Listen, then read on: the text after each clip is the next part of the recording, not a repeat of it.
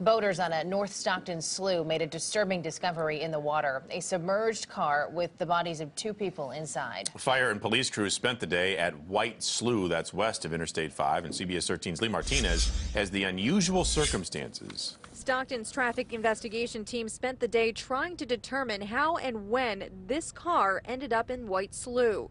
At 10 a.m. Wednesday morning, 2 boaters came upon the partially submerged sedan and called police. Well, right now it appears the vehicle was traveling eastbound on the levee and actually rolled in to the water. What's unusual is how the sedan got out onto the levee. This is a bike path, not designed for motor vehicle travel, and the levee access is gated and locked at McCollum Road.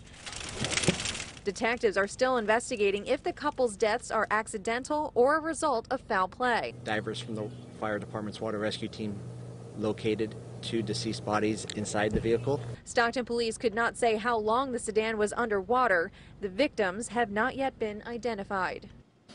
Stockton police say that the car may have entered the levee from the west side of the delta where there may be unlocked access. The victim's identity has not been released.